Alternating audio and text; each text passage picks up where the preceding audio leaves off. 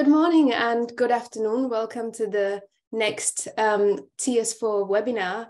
And this webinar is sponsored by the Sydney Southeast Asia Centre, the Nordic Institute of Asian Studies, and the New York Southeast Asia Network. I am very pleased today to welcome Dr.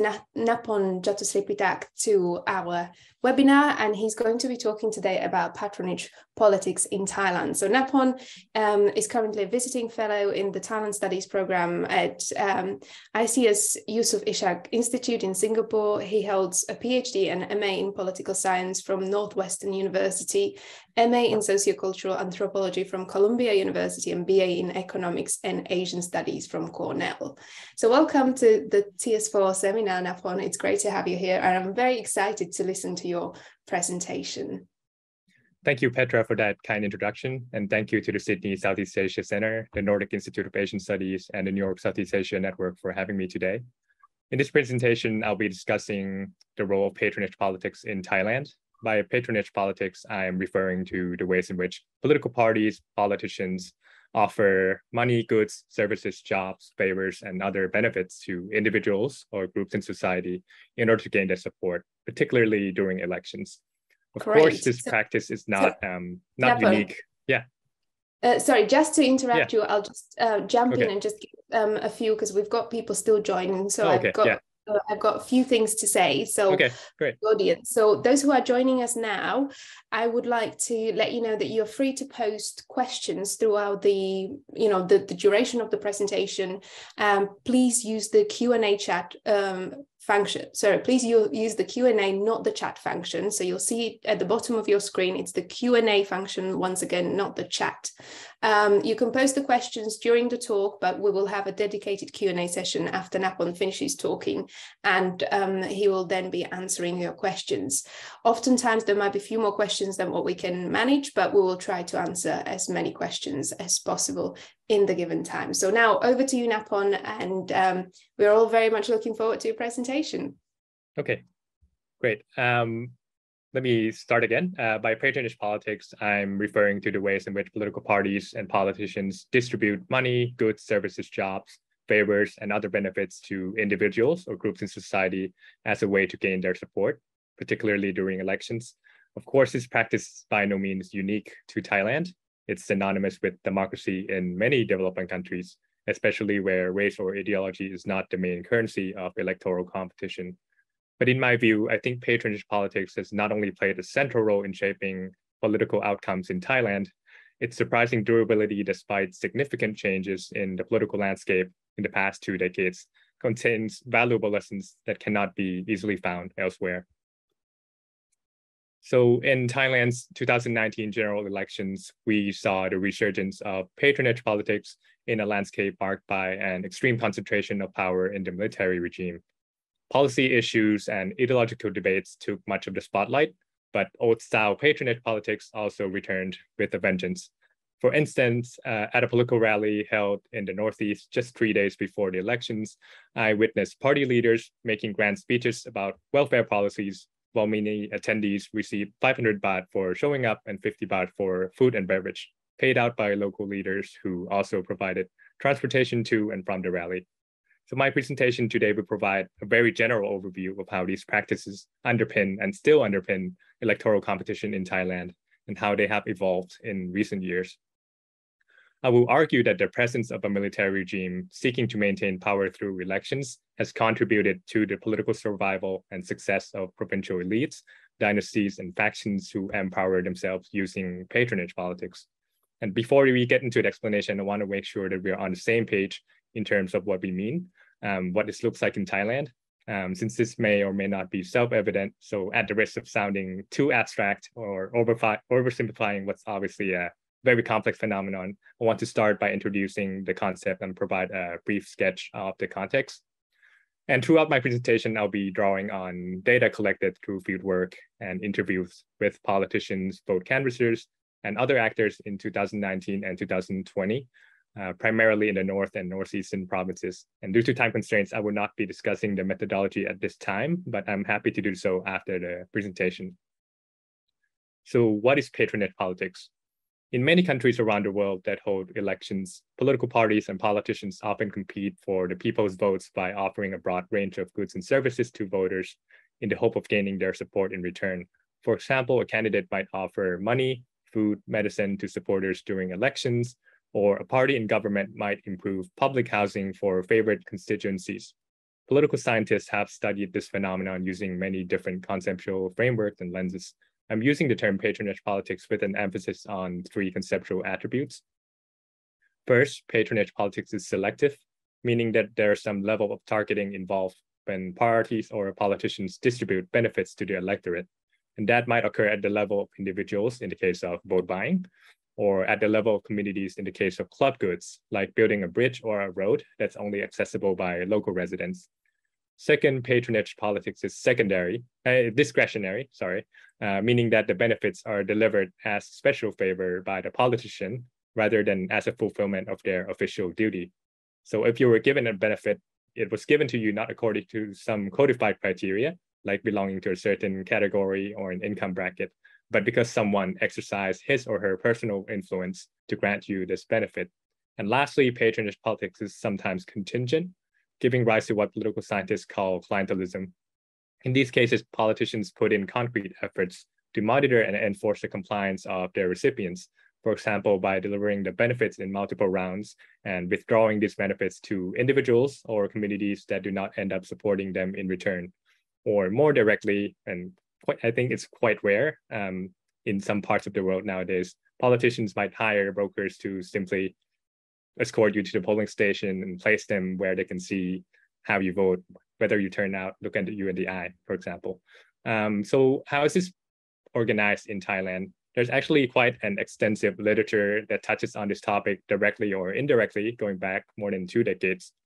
And despite important differences in the theoretical framing, there's actually a great deal of commonality and continuity in terms of what's already been said about the organizations that are associated with patronage politics or related practices such as vote buying.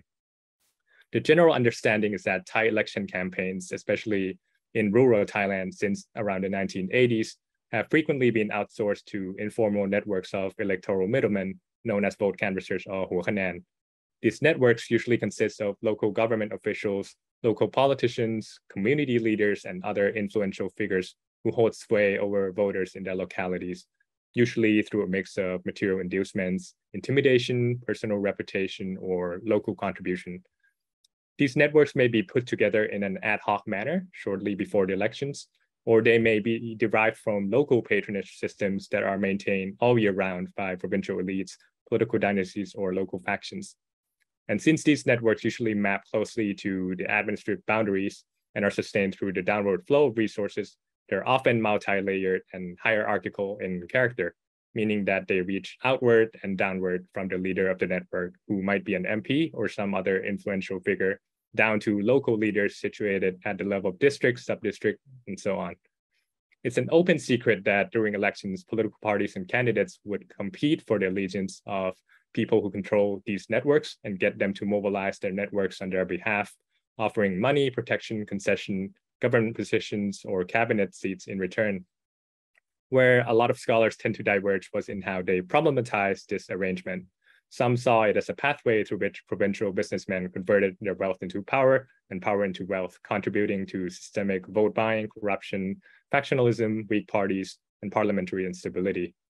While others highlight the Bangkok elite's tendency to blame these symptoms on rural politicians and voters as the real problem, as this perpetuated unfounded assumptions about differences in rationality between the urban and rural electorate.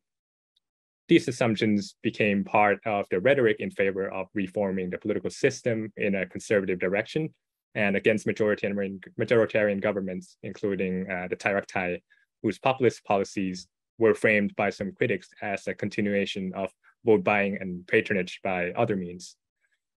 So in my own research, I did not observe a significant departure in terms of the form that vote canvassing networks assume, but I did come away with the understanding that there's a great deal of diversity and variation in terms of how each network operates, who vote canvassers are, and how they mobilize support from ordinary voters, including more generally how vote canvassing networks fit into the broader political system.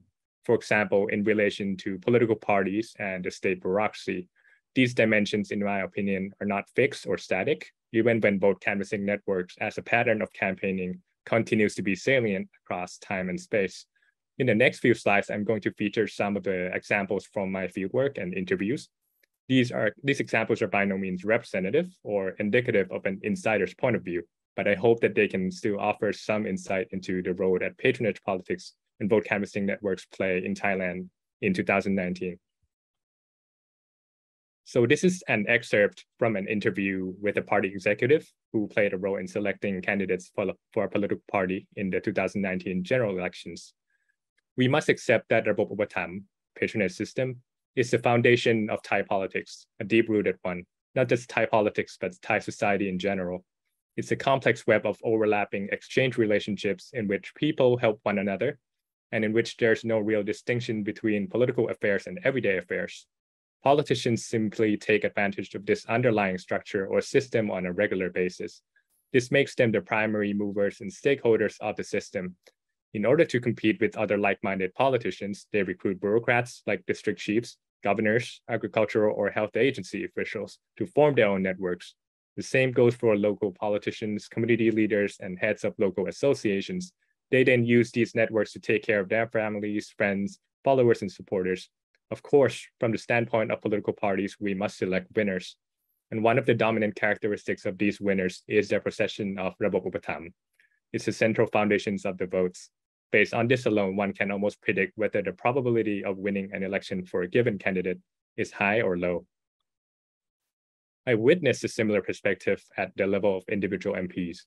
In an interview with an MP from a province in central Thailand, I asked a question about how vote canvassing networks may have been affected by things like social media or the change to a single ballot electoral system in 2019.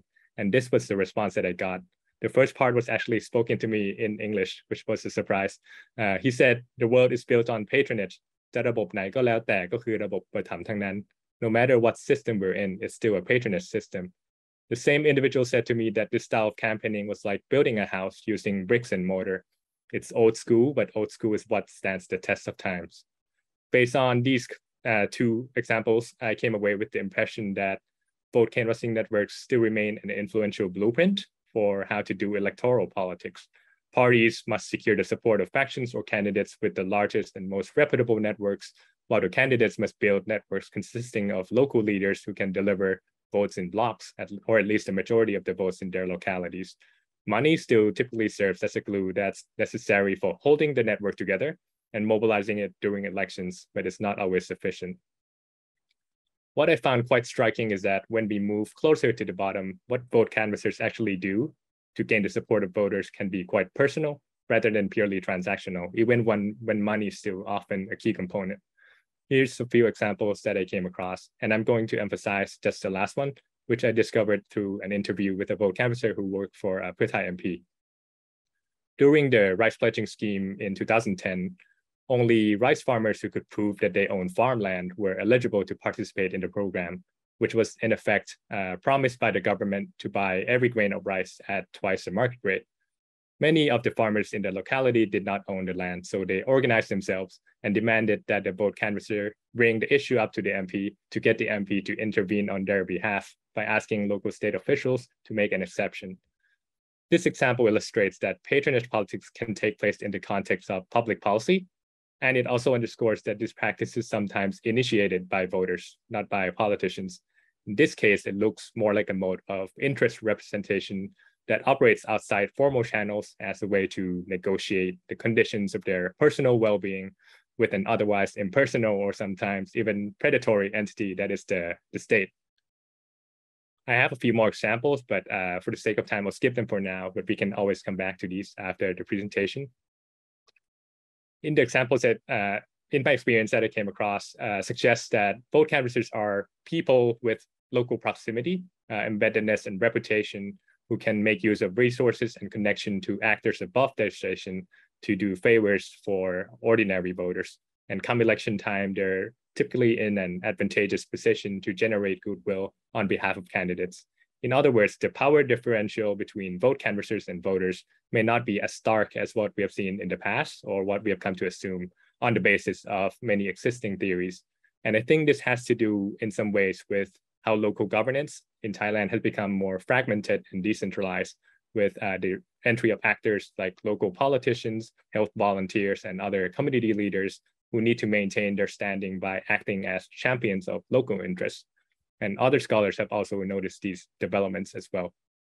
At the national level, however, we see an opposite trend where only a small number of factions or families control most of the local organizations and associations that make up vote canvassing networks in each province. And this trend has been reinforced in part by the democratic experiments carried out by the junta, which is where we'll turn to next. To provide a brief recap, the military regime that seized power from the Yingluck government in 2014 introduced a system that concentrated power in the NCPO. That power was eventually used to create an uneven electoral playing field that operated through several mechanisms. These include, for example, an institutional framework that diluted the bargaining power of political parties through the MMA electoral system and gave a head start to whomever had the backing of the appointed Senate, which was empowered to participate in the selection of the prime minister jointly with the House. This framework was superimposed on top of an existing arrangement that endorsed appointed bodies such as the Constitutional Court and the Election Commission to intervene on behalf of conservative interests, revitalizing a pattern once described as the judicialization of politics. And last but not least was the NCPO's privileged access to and control over state institutions and other resources that could be used as carrots and sticks to keep politicians and their networks in line. One example is Section 44 of the interim constitution, which was frequently used to suspend officials and selectively return those who agreed to support the military back to their posts. As we now know, Palang Pracharat became the vessel that was selected to take advantage of these authoritarian legacies in 2019.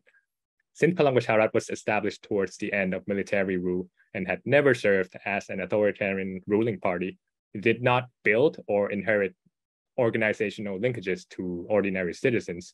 It also competed in a landscape where building support solely through policy-based or ideological appeals have never really worked out in favor of parties opposed to Thaksin.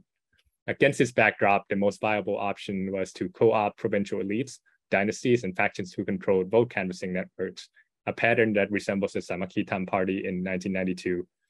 And the party's affiliation with the military regime was what gave it the means to do this on a large scale. Here's what a party insider had to say about Palang Pracharat's party building strategy. Let's start with the fact that we work with the military. They had their own teams and networks consisting of military officers, police officers, and bureaucrats within the Ministry of Interior. These were the levers of state that were deployed to assist us in recruiting factions and candidates. In plain language, state power always plays a role in every election in Thailand, but during this election, we were given total and exclusive access to state power, which enabled us to persuade, coerce, or offer protection to targeted individuals that had potential. In other words, the party was playing the game of patronage politics through established pathways, for example, by recruiting subnational leaders with pre-existing networks and mobilizing these networks during elections.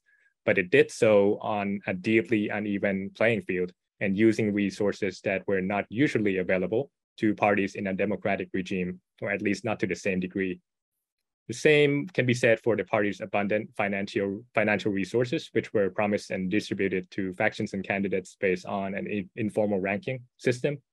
In practice, party building was a matter of building an electoral patchwork to substitute for the party infrastructure. This wasn't uncommon for political parties in Thailand, but I would argue that the Palang Pracharat took it to new heights, and this planted the seeds of intense intra-party conflict that would later result in changes in the party leadership, large-scale defection by its MPs, and Prayut's departure as candidate for prime minister. Using its affiliation with the military regime, the party was quite successful in terms of co-opting factions that were interested in being on the good side of the military, whether to get elected, secure financial support, or legal protection. In some provinces or regions where the party did not recruit political heavyweights, it left matters in the hands of designated regional leaders, for example, Kaptan Thamanat Prompao in the north or Colonel Sushat in the south. Beyond these factions, there were also military officers who had their own teams of candidates. And this was deeply upsetting to many party members because, in the word of one faction leader, these weren't grade A candidates that had the best chance of winning. So basically, this was a power sharing arrangement that takes place in the context of candidate selection. And it was deeply prone to factional struggle from the very beginning. In a province in northern Thailand, one faction was being sidelined by another faction that claimed to have stronger candidates. And that conflict was resolved through a balance of power by bringing in a third faction to mediate. It was like an anarchy. Similar conflicts also occurred in other provinces. And what happened in many cases was that these factions had to go above the party and use personal connections to actors affiliated with the NCPO to settle factional disputes. In other words, power was never vested in the party leader or the executive committee, but in elite settlements involving factions in the party and actors affiliated with the NCPO. Due to the single ballot electoral design, this co-optation strategy did not translate into strong support for Palang Pracharat in a consistent manner. The party outperformed expectations in places where it did not rely heavily on the strength of factions, for example, in Bangkok and much of the South. And what happened after the election was the buying of MPs who had no strict factional allegiance by the factions that made up the party organization, something that we now call tok plaในบ่อเพื่อน, or fishing in a friend's pond. And where the party performed well without Prayut's appeal, campaigning was based on a highly localized campaign strategy. To give you an example, in one case, Prayut's face never appeared on the campaign poster in the district. At the same time, the faction in that district made use of the party's ties to the NCPO to secure protection for the faction leader's sibling, who was facing an allegation, and to secure the loyalty of local officials who initially refused to support the faction as vote canvassers. These findings suggest that Palang Pracharat was not simply a case of the military regime using patronage-oriented politicians to build support for a military-backed party. It was also very much a case of provincial elites and factions finding opportunities to safeguard their own power and networks under the guise of building support for the military-backed party and exploiting resources and protection that the regime had to offer on the basis of its grip on power. So what are some of the key takeaways? One could make the argument that even without the military regime or a military-backed party, general elections in Thailand will still remain mired in patronage politics. And I think this counterfactual is most likely true, judging by what we can see from parties that are not directly under the influence of the regime, with the notable exception of the Future Forward Move Forward Party. However, in the presence of the current military regime, even piecemeal changes, for example, in response to decentralization or social media, have been curtailed or subdued. The case of Palang Pracharat demonstrates that there is a remarkable affinity between patronage politics and Thai-style authoritarianism. We see old networks being revamped and redeployed to provide electoral support for a military-backed party in return for resources and protection from the regime. Put quite simply, patronage politics has not only survived, but also thrived under an electorally vulnerable regime that has proven unable or unwilling to create its own networks and linkages to the electorate. Based on what we see so far, this arrangement comes with trade-offs in the form of factionalism that may render the party organization unreliable for safeguarding the interests of authoritarian rulers. And I think we see this to some extent with the Palang Pracharat.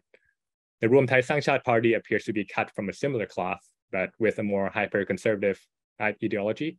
But in places where it cannot compete on the basis of party appeal, I expect it to follow the same pattern. And this likelihood has increased with changes in the electoral system, which shifted the locus of competition to constituency elections.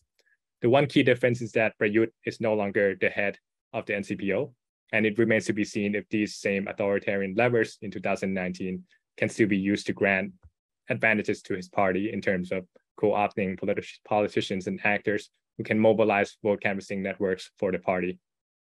There's some indication that the party may try to court local politicians and vote canvassers directly, circumventing national politicians and factions altogether. So far, Prayut has promised to increase the salary of Obata nationwide.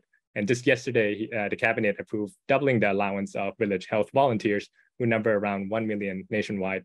But that's just incumbency advantage, not authoritarian advantage, in my opinion. I think there's a good chance that these party building experiments will fail for some of the reasons that I've already discussed in this presentation. And this failure could lead to even more extreme forms of authoritarian control.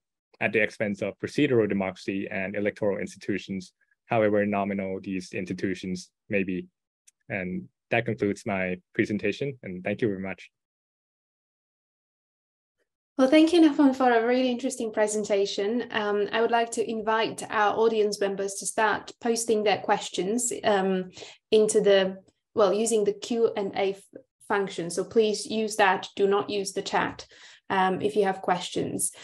But before I start going through the questions, we've already have a couple in the Q&A. I would like to use my position of actually being a moderator for your presentation. And I do remember that, you know, in the lead up to the 2019 election, I mean, obviously there was such a big gap in you know, from the last full election that actually went fully ahead, and we had the results, which was back in 2011 because the 2014 election was cancelled. And I do remember that there was a bit of discussion at some point in Thai politics that perhaps the influence or the effectiveness of the patronage policy maybe was no longer as high. And then the 2019 election came, and that was very much hailed as the, you know, the revival of the patronage politics. And, you know, we have this kind of old style politics back. But, you know, I would really like to push you a little bit more on the point, you know, how effective do you really think that this the patronage politics is really, and you know, do you think that this is actually a sustainable mode of doing politics in Thailand going forward? Because especially I think there were high hopes with those several factions in the northeast that they would be able to, you know, co-opt a lot of votes for Palang Pracharat Party in the 2019 election, and the performance in the northeast was not that successful, despite, you know, several really prominent figures actually switching from Pheu Thai to Palang Pracharat Party and becoming, you know, the leading. I mean, you had the three groups there with the leading politicians. So, you know, what do you think about this? Do you think that the effectiveness is really still there? And do you foresee this defining Thai politics maybe in the next 10 years still? Are we still going to sit here and talk about patronage politics in Thailand? Yeah, sure. In terms of the effectiveness question, I think that depends heavily, is strongly influenced by the nature of electoral rules as well. I think I mentioned in my presentation that this strategy hasn't really translated into electoral performance in a consistent manner. And by that, I mean, in some regions, since it was a single ballot, some voters were perceiving their vote as a vote for the party as opposed to a vote for a candidate. And that has subdued some influence of these networks to some extent. Especially in based on my conversation with a politician who previously worked with Pheu Thai, they claimed that in areas that had farmland, for example, they could observe significant decline in terms of the vote share for the faction.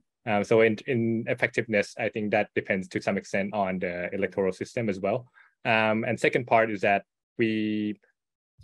I think the locus of where patronage politics is constructed, how it operates, I think it has shifted to some extent to local politics. And that's where you really see a lot these practices as vote buying, things like, you know, local development. I think you see that more clearly in the local arena than the national ones. For the national politics one, it's mostly about securing the support of these local leaders, and in my opinion, that's where the difference is. And I'm not saying that it would always be effective, but I think that the absence of local party infrastructures had to be, you know, it had to be filled somehow, right? That vacuum. And I think this is one of the only ways for parties in Thailand. Yeah, and I think you mentioned obviously part of the reason that, especially in the run up to the 2019 election, we had a lot of new parties actually popping up out of nowhere. So as you said, the infrastructure wasn't there. But I think this is the interesting point, because typically with the military aligned parties, at least in the history of Thai politics, we didn't really have a party that would really be able to kind of establish itself fully and last for a persistent amount of time. I mean, Palang Pracharat is kind of now surviving for quite a long time, but that's been with a lot of complications, as you said, with obviously the national infighting and everything. Yeah, the survival of Palang Pracharat has always amazed me. maybe the credit should be given not to the party, but to the structure in which the party is embedded. Mm-hmm. So in that sense, I think it distinguished Palang Pracharat from Samakhi Tham. Yeah. Mm-hmm.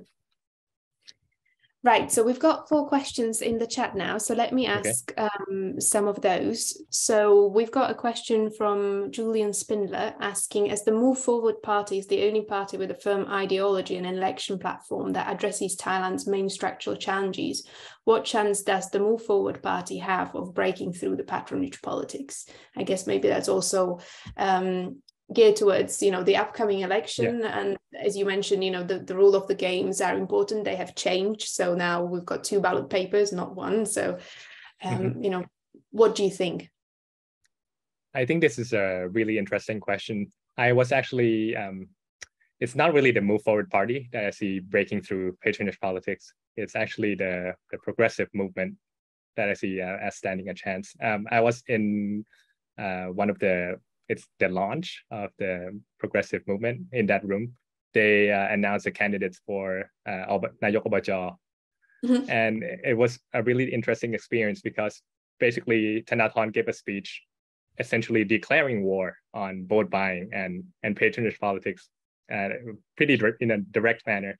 I think since we are starting from the premise that patronage politics at the national level is mostly about competing for the support of local leaders, I think it has to be resolved at the local level first before moving to national ones. So the question whether the Move Forward Party stands a chance or not, I do not think it stands a chance in this current landscape. It will have, it may be able to initiate pockets of transformation, but that would not translate into strong electoral support in the absence of this structure. And that's my opinion anyways. Mm-hmm. Yep. We've got another question from Saksitsaya Sombat. He's asking that you have described the style of politics has gone into overdrive at the last election in 2019, thanks to the involvement of the NCPO and other military forces. But now we see the likes of Prawit and Prayut becoming politicians in the more traditional classical sense, attempting to do the sort of patronage politics the old school way. Are we seeing a return to the old style, and how successful do you think PPRP and UTN will be? Okay. In my presentation, I mentioned that one of the most important source of control over the leaders of patronage networks that are, separated as that are spread out nationwide is the control of the state apparatus. And I think that firm control has not been as significant in recent years. And I always liken it to authoritarian levers. And right now there seems to be 2 leaders pulling on these levers. So maybe that's as good as dysfunctional, in my opinion. And so I do not think that they will be extremely successful with this style of politics, not as successful as the Palang Pracharat in 2019, for sure. Mm-hmm. Yeah. And maybe perhaps to address a bit of an elephant in the room, obviously in the lead up to this election, there's been a lot of discussion about the relationship between Prayut and Prawit. Do you really believe that there's been a real fallout? And if so, how do you think it will affect the electoral chances of these still kind of pro-military parties, conservative parties in the Thai politics? I'm sorry, could you rephrase the question? Yeah, so in the lead up to this election, there's been Prayut leaving the Palang Pracharat party, joining the UTN.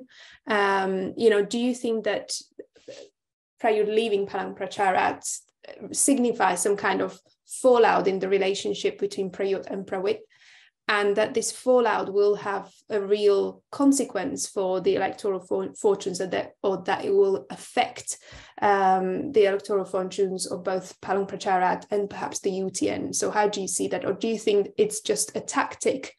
Okay. Based on what I know and what I understand, I do not think it's a tactic. I think there is a real fallout. And that's based on interviews that I've conducted right after the election, there was a sense among the faction leaders within Palang Pracharat that they were not getting what they signed up for, as in, hey, we were the ones that went out and campaigned for the party, but we didn't get the cabinet portfolio that we expected. And they were trying to push for the party leader to bargain with the prime minister, but it didn't really pan out. So they instigated an internal coup, so to speak, got Prawit into the position. And Prawit at that time was sort of alienated by Prayut a little bit, because he no longer controlled the police and the military.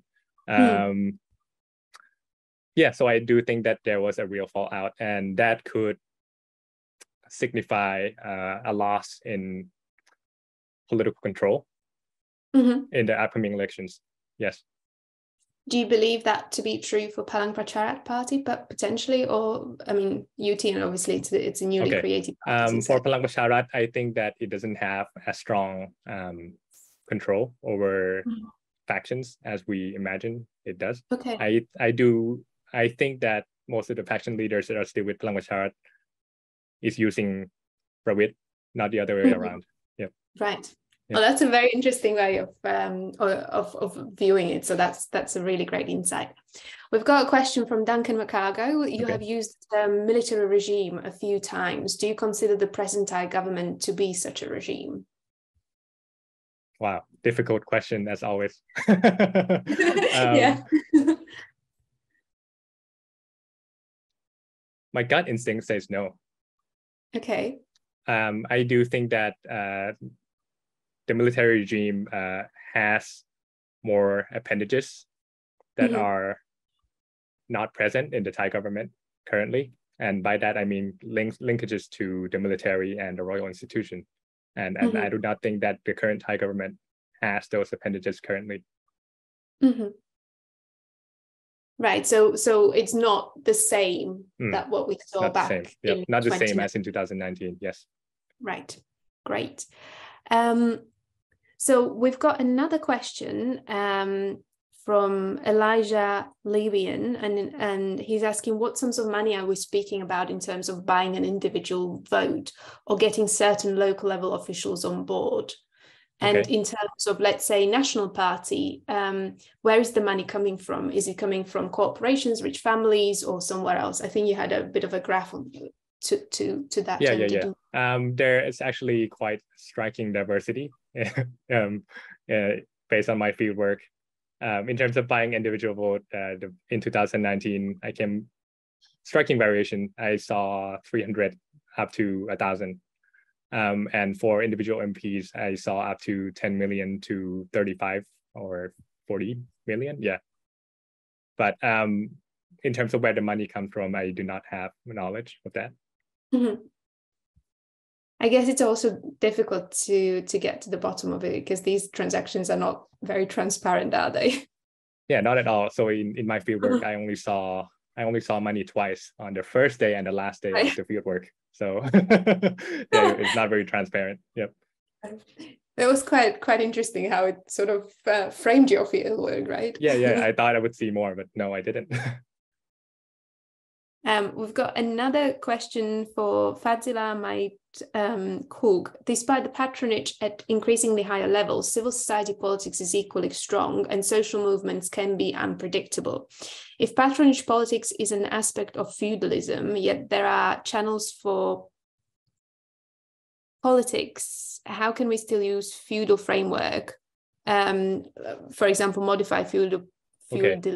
I think I sort of understand where the question is getting at. I do not think that patronage politics in its current state in Thailand fits into the framework of feudalism. Yeah. I think there's just not enough asymmetric power relationships between both canvassers and voters for us to describe it as feudalism. Like I said, in some examples, it looks like a mode of interest representation, an imperfect one, but it's still a way of holding some people accountable. Yeah. We've got another question from one of the audience members asking that in the Philippines, patronage politics is very much apparent, but political turncoatism or existence of politicians moving from one party to another, so switching parties, is common. Does political turncoatism or switching of political parties exist within patronage politics in Thailand? And yes, if yes, to what extent? I think some of that was already covered, but if you could maybe elaborate. Yeah, of course. Yes, it happens quite frequently, and we usually see it with parties that don't have a strong set of ideology. And of course, there's significant variation in terms of whether a politician gets punished in terms of voter backlash or not, depending on which party you move from and which party you move to. The example that's always used is the Nawin group switching out of Palang Prachachon and just getting destroyed afterwards. Yep. We just had one more question that's slightly similar to some of the questions that we've already had, but I think it's asking quite an interesting question. Since Thaksin Thai Party appeared to break local patronage politics in the 2005 election, when no matter who you were, you needed to run under the Thai banner to win, how long will it take for the likes of the Progressive Movement and the Move Forward Party to do the same or to help break this kind of cycle? I do not think that the Thai broke local patronage politics. I do understand that they reformed the system in part. For example, back in the olden days, you would distribute financial support through faction leaders that are provincial politicians, but back in the Thai, it was distributed through leaders who were directly reporting to the party leader. So there was sort of a reform of the system. It was managerial in some sense, and there were talks about politicians being converted into salaryman, and they were using the Thai canteen and fitness rooms. So I think they transformed the system. They did not do away with patronage politics. As for whether the Move Forward and Future Forward will attempt something like this, so I think they have taken a much more clear stance on this, especially Piyabut. I think he has mentioned times and again that he's not going to, and I'm sorry, I'm conflating Move Forward with Future Forward, but I still see them as the same general party institution. But yes, I think they have denied the use of patronage politics as a way to secure political support. Now, maybe moving away a little bit from Palang Pracharat, because we've talked about it quite a lot. We've got a question from Mei Wong asking, how do you see Pheu Thai and Phum Chai Thai using patronage politics to play to their advantage? And what's your assessment of their likely performance in the upcoming elections? Obviously, I know that there's a lot of speculation in terms of... Right. I think I have to speculate quite a lot because so Phum Chai Thai, I only interviewed one person from Phum Chai Thai, and I can't claim to have an insider knowledge on what's going on. But I do see that Phum Chai Thai has invested quite a bit in terms of securing the support of MPs from other parties. I remember like a few months ago, they were, holding, what was it, a birthday party for Nawin, and 33 MPs from several parties joined the party. As in like attended the party, not joined the party. And some of them later joined the Phum Chai Thai. So, but if you go and look at the pattern in which they recruited politicians, they didn't come as a whole faction. That used to be the case in the Thai or even Palang Pracharat. Whole factions would come on board, but the Phum Chai Thai selectively picked people from different factions, or some people who in Bangkok that did not belong to any factions at all. I do not think that strategy would pan out in terms of securing, in terms of generating political support. But I do know that Phum Chai Thai has a very strong set of candidates who are already equipped to do that without having to buy MPs. Yep. So we've got two follow-up questions. One from Duncan, which is a bit shorter, so I'll start with that one. So there is much speculation concerning a possible deal between Prawit and Thaksin, or the Pheu Thai party and Palang Pracharat party. do you believe this is really the case? This is also a difficult question, and I always go back and forth on this. I do see that every attempt by Palang Pracharat has been to keep it open, to keep the opportunity open, to keep things open for a possibility of a deal. And in part, I think much of the dialogue has taken place through Kaptan Thamarat from PAO rather than between Prawit and Thaksin directly. So I do not know if there's such a deal. I mean, that would have significant consequences for the upcoming election or the post-election, whatever that would. Yeah, I do not know if there's such a deal, but I do know that it would make sense. Yeah. Yeah. Can you elaborate on that a bit more? Can I push you a little bit more on that point? Yeah, of course. It makes sense for Prawit, who seems to want to remain in power somehow, and it makes sense for Pheu Thai, who seems like they want to form a government and, how do you say, reconsolidate its power. It's been many years since its electoral base has received any concrete policies by the party. And if we ignore some of the policy scandals that occurred in 2010, 2011, then the concrete achievements were during the Thai Rak Thai years. Yeah. Yeah. So we also have a follow-up question by Saksit Sayasombad, and I think that's probably the last one we will manage to do. Okay. But he's asking, how will Prayut and Prawit then try to tap into state resources and the NCPO network leftovers, as you have illustrated in 2019, when they are up against each other? Or is that just another battlefield about how can rally more groups behind them? Okay. Two parts to this.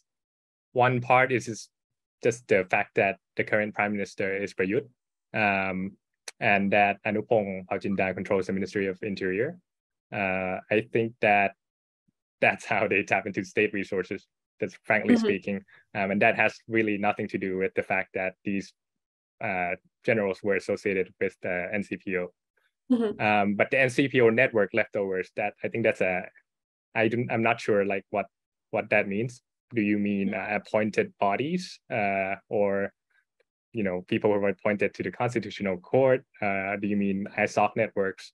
I think these are not very transparent as in who controls them. But I do know for a fact that the Senate sort of split in terms of who controls the appointed senators. Prawit was the chair of the selection committee, but many of the people who appeared on the list were, associated with Prayut. Yep. So it's very difficult to really fully see who controls whom, and what kind of institution in that sense.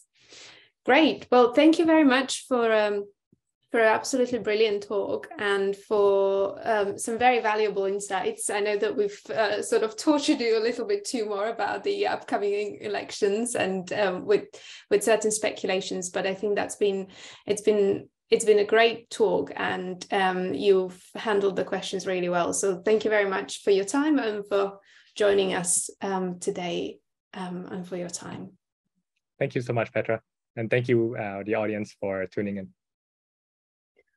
Thank you very much. And we shall see you again in May. So keep an eye out for the next TS4 webinar session. So we have a break in April, but there's going to be another session in May. So thank you very much for joining us today.